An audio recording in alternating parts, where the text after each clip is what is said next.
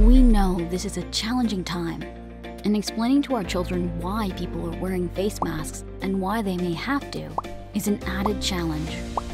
We put together a quick reference to help encourage your little ones to be health superheroes and explain as simply as possible why we wear face masks.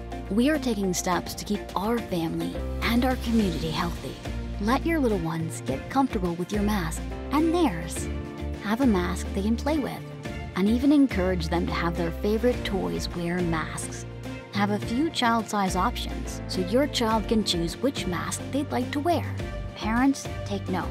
If your little one is under 2, they should not wear a mask. Instead, try to ensure safe social distancing, and when possible, have a receiving blanket between them and their outside environment.